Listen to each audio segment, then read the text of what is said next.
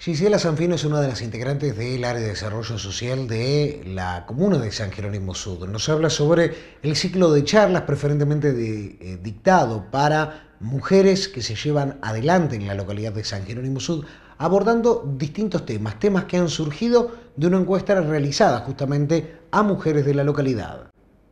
El ciclo de charlas surge a partir del relevamiento que se hizo en las encuestas del Día de la Mujer.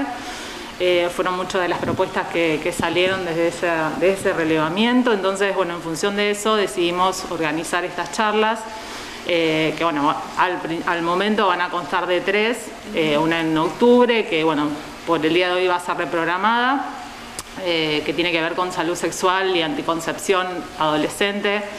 Está dirigida, bueno, invitamos un poco a las escuelas, porque también era una cuestión que veníamos trabajando con los colegios y era una temática que estaba saliendo entre los chicos, por eso decidimos invitarlos, digamos.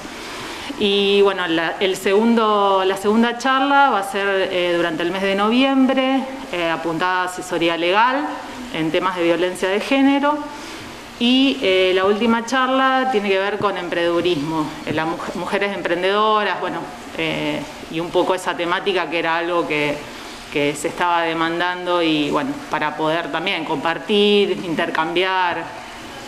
Estas charlas van a estar a cargo de profesionales, va a poder haber un intercambio entre la gente que lo presencie para hacer consultas, dudas. Sí, la idea va a estar, bueno, la primera charla está dirigida, está a cargo de la médica del Sanco, de Inés Ateca, la segunda de la abogada de acá de la Secretaría y la tercera, bueno, es a confirmar.